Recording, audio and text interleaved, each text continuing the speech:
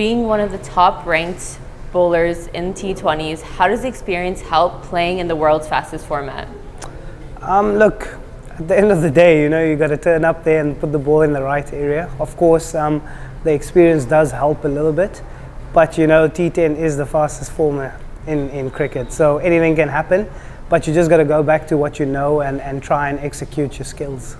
You've always been a wicket-taking bowler, but in this format, the economy really matters. Is there a shift in mindset when you bowl in the T10 format?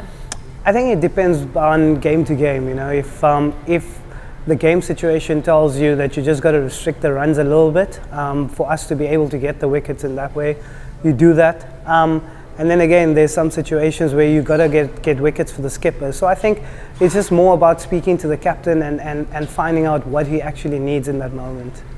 We've heard you have a lot of preparations in terms of studying the opposition.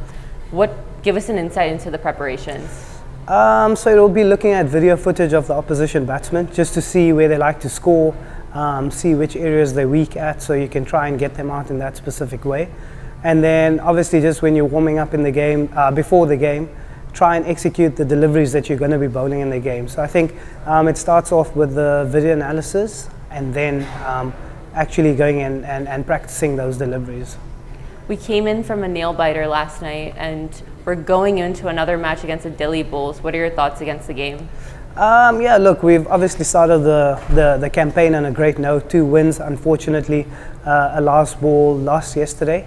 But no worries, we have a very strong squad, a lot of batting options, a lot of bowling options. So yeah, I'm quite confident that our team will bring their A game today and hopefully we'll win another game tonight.